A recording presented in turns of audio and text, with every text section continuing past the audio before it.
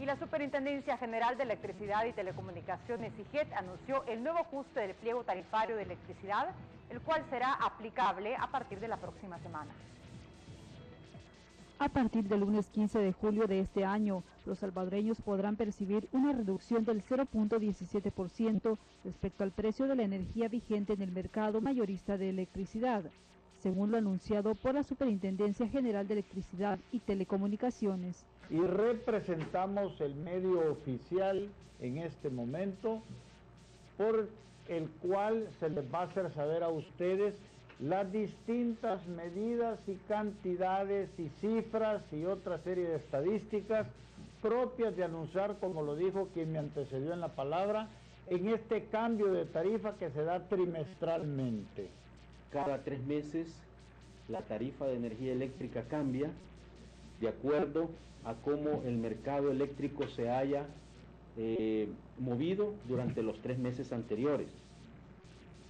Precisamente en esta oportunidad corresponde al trimestre abril-junio del 2013. De acuerdo a autoridades, el nuevo pliego tarifario al consumidor final refleja que no habrá mayor variación en el precio de la energía eléctrica, esto como efecto del retraso en el ingreso de la estación lluviosa. La disminución de los precios en las tarifas finalmente las vamos a obtener realmente cuando hayamos logrado cambiar la matriz energética. Esta matriz energética que depende y que ya estamos haciendo las acciones para cambiarlos son bien importantes.